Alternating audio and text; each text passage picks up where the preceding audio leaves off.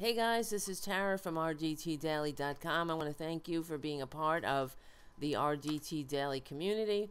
And I want to ask you to, in spite of, I know there's a million things going on and there's a million people requesting your time, your energy, and your support, your financial support. But if you could carve out a little for RDT Daily, because we're trying to become a contender in the liberal media sphere, if that's a thing. The fact is, you know this, I know this, right wingers don't know this. We don't have George Soros money. We don't have the a Mercer Family equivalent that supports independent media. That's the one thing I have to tell you that the right wingers have on us. They have the Mercer family. The Mercer family gave $6 million to Andrew Breitbart, that hack, that liar, and that's what he is. They get up there and they lie for the 1%, and they convince dupes to slit their own throats and cheer their own demise while they're doing it. And, since the deregulation of the media, that's a problem. We don't have the corporate media on our side. The corporate media is corporate. They have MSNBC, but you don't see MSNBC going off or even informing people about things like net neutrality and whatnot, because it's not in their corporate interests. So the liberal media, the independent liberal media, is it's vital to democracy. This is really, honestly, and I know you believe this, I believe this, it's the truth. This is the last gasp of democracy. If we don't get this back, then we're done. So we're doing a fundraiser to, it's not going into my pocket here. This is going to hire, what do you call it, writers, people to write for the site and contribute, and get the word out. So everybody who contributes over $20 will get a grab them by the midterms window cling, and as our thanks. So we don't, like I said, we don't have the Mercer family. We have you. We have us, and we stick together. We win. That is the truth, because that's what we got.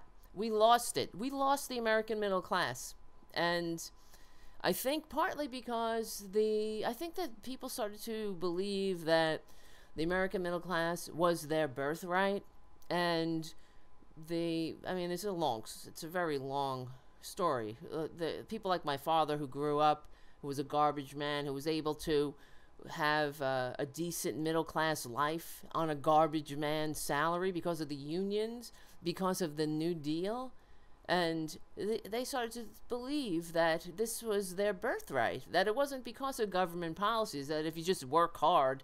But I'm sorry, there's not enough hard work, because there aren't enough hours in the day that will enable a hard worker to catch up to the standard of living that used to be that their grandparents believed was their birthright. So we let it go. And partly due to the fact that the media has been deregulated and consolidated into corporate hands, and into that bubble steps the misinformation. Then you have the different camps, and the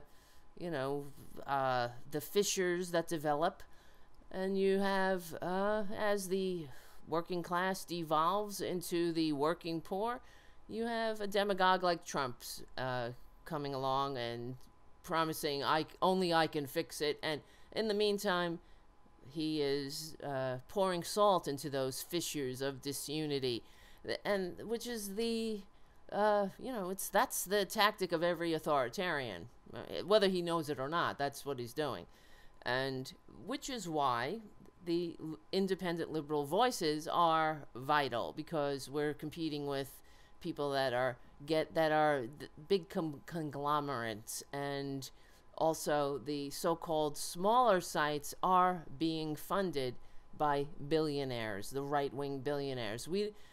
Left-wing billionaires don't fund the media. They just don't do it. And so that we have to do a Bernie Sanders and come to you guys. And hopefully this call will be heeded. I'm sorry, you know, I'm not, I hate doing it. I really do. But if we want to stay afloat and if we want to stay in the fight, we need each other. And like I say, we stick together, we win. It's the truth. We will win together. I'll do my part.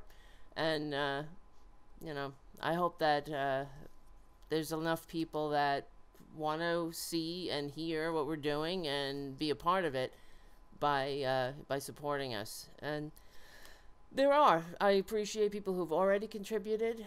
That's I can't thank you enough. And hopefully we'll be an army of people contributing, and we'll be unstoppable together. So, all right. I didn't mean to turn this into a big pitch for money. I hate doing it. I really do. But it is a necessary evil in this evil necessity of a world. So I don't know what that means, but whatever. And you get a window cling. Everybody who donates over $20 will get this. Grab them by the midterms window cling. And the midterms are really, they're starting to ramp up. And the thing is, if we don't get it back in the midterms, we're done. Oh, I'm sorry, people. And I guess the show will turn into a commiseration, sort of really more of a therapy for the resistance, because we're going to need it. So, all right, my name is Tara Devlin. Hopefully you'll tune into the Tarabuster at 7 p.m. on Saturday evenings at Facebook Live and YouTube and all those places, at the RDTdaily Facebook page, and then replayed on Progressive Voices, or anytime on the Progressive Voices app, or the GDPR Revolution 99. That's another place where you can hear Tarabuster. And I've gone on entirely too long, so I'll talk to you guys later. Thank you so much. This is Tara Devlin. I'll see you later.